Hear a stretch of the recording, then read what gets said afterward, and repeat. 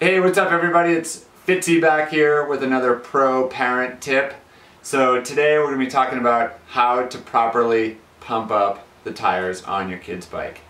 Yep, pretty simple topic, and how extremely frustrating can it be sometimes. Like, all I want to do is get out and ride, and I can't get the stupid pump to work.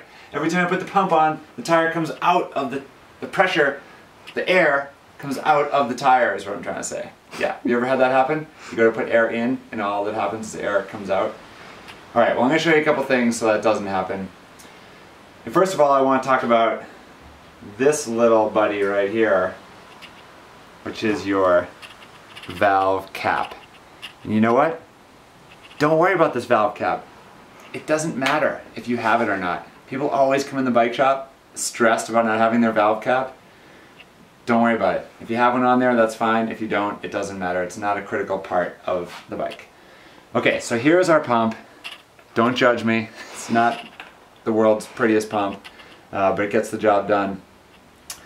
And it's pretty similar to most pumps out there where there's a head and there's a lever right there. And everyone always forgets, does the lever go up or does the lever go down?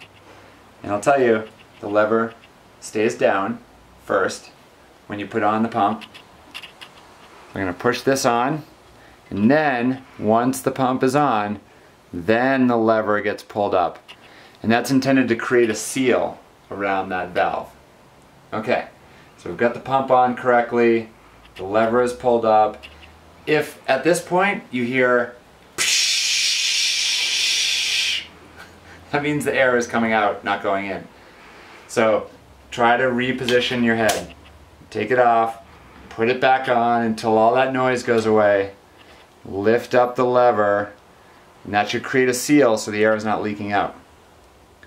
Okay, from there, you just start pumping away, right? You know how this part works. Yeah, pretty simple. How far do you go? What's the right pressure? Don't worry about it. You want enough air in there where it feels firm. If you want to get specific about it, yeah, sure, maybe it's 30 pounds of pressure. It's probably a good place to be. But again, don't stress about the number. Doesn't matter how much the gauge says, just what does it feel like? And it should feel about like a soccer ball, you know, firm. If you can really squish it down and push it, there's probably not enough air in there. If you know, go to push on it and it's super, super firm, like an overinflated basketball, that's not going to be very fun to ride. It's going to be a really harsh ride for your kid. So look at this. I can push in it a little bit with my thumb. It's got a little bit of give. That's a good tire pressure. You're trying to get out there, you're trying to go for a ride, your kid's trying to go for a ride, you got more things to worry about than having the perfect tire pressure. Just make sure there is air in there and it's generally good enough, okay? Alright, that's it. Pro parent tip on how to pump up the tires. Yep, you already lost the valve cap, doesn't matter, don't stress about it. Get enough tire pressure in there to be safe and comfortable.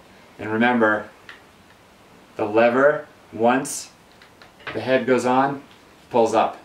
That's all you need to remember. Alright, get out there and ride.